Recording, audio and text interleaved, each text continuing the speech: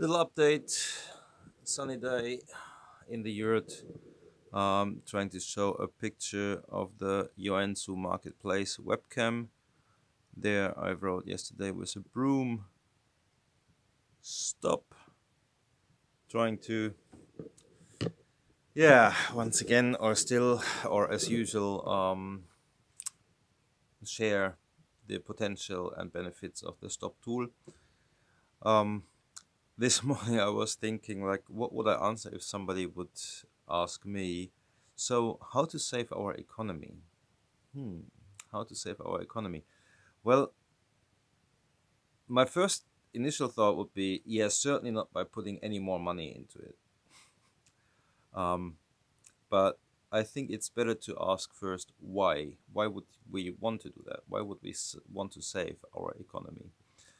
Um, like when we look at our economy, we have to acknowledge that there is a lot of winners, and when we are on the winning side, for sure we want to save the economy. But when we see the suffering that this way of I don't know, doing business is causing, then we should really wonder, is it maybe better not to put too much effort into saving the economy? Our economy is very flawed. We know that basically most or all corruption is connected to the economies. We know that capitalism is the main flaw in our democracy. And in a time where we value money more than nature and also people more than nature, I think it's not correct to focus on saving the economy first of all. So what can we do? What can we do? Well, if we don't know what to do, once again, stop. Stop what we're doing. Not doing business as usual is a very good start. Very happy that a lot of businesses are closed now, and that also the internet shopping or internet consumption has been reduced to more or less need to have basis. And I think that is an opportunity that we have to understand and make best use of.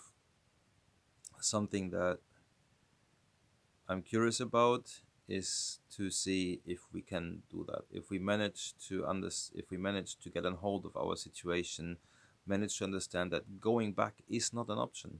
It's not an option. It's also not possible. It's not even possible to go back to the Stone Age, no matter how wonderful that might be, from some people's perspective. At least according to human nature, this is what we should do. This is where we come from. This is who we are, and it still provides a very good guideline. Also, who we are and what we are here for, maybe what we are capable of. Saving the economy with money, it will just blow it more up. Money is invented by humans. It's a story that we created, that we agree upon, and it's a concept that doesn't really exist anywhere else in nature. So we are just feeding this suicide bubble with putting more money into it. I see that a lot of people suffer in the moment, especially small business owners or people who cannot pay rent or people who don't receive rent now. Um, but interestingly, that's becoming a common problem. It used to be that we would be really worried and stressed if we realize at the end of the month that we don't have enough money left to pay rent or something else. But now it's a common phenomena.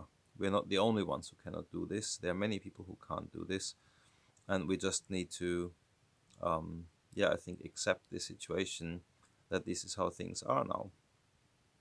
And I think that's a very good one because it shows us that economy has flaws. And what I find once again very, very interesting is that suddenly we have money to save something that we believe in. I don't know why we believe in economy. Um, it to me it's just a sign how much we are disconnected from the rest of the natural world that we believe in such stories. But when the Cathedral of Notre Dame was burning, suddenly there were billions available. to rebuild it. Now, when the airlines are suffering, or when small businesses are suffering, suddenly there is a lot of money available. But just some time ago, it was not possible to find these amounts of monies to find to save ecosystems, or even um, to help refugees, like other people, other members of our own species. So we are pretty selfish, especially here, and privileged, of course, also in this Western world that we are living in, or that we here are living in. And yeah, I'm hoping that we use this opportunity now to actually create a new story and grow our own food and take care of each other and include other species as much as possible into this. It's the best opportunity I can imagine to get nature connection on the balcony, by the window, or even inside of yourself. The best situation I can imagine to reconnect, to reduce, to rethink and repurpose, repair, recycle, and best opportunity to share. So everything that we need for a faster transition has been implemented due to Corona.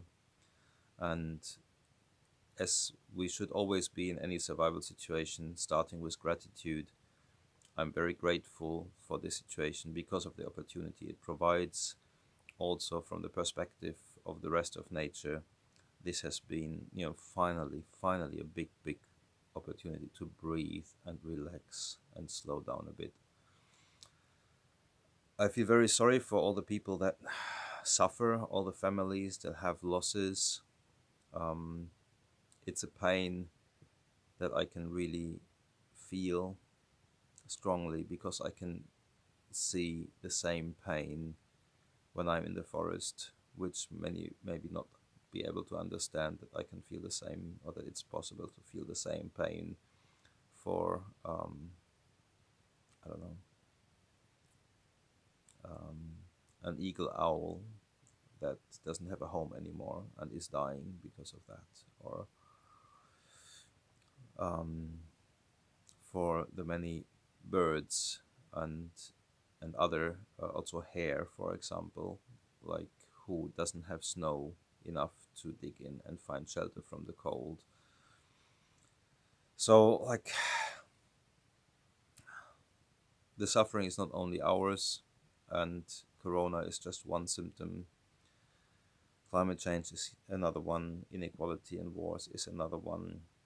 Mass extinction is another one.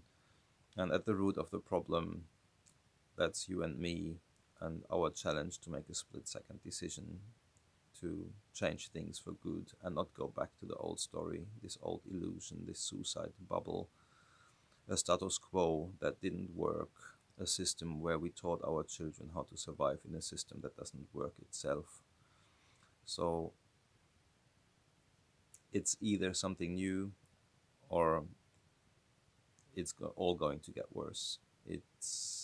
If we go back, if we try to go back, if we want to hold on to money, things will go worse. That's for sure. And they're already pretty bad. But yeah, great opportunity, and we should use it. So, little update about this time on the marketplace, or in the Freedom Park in front of the town hall.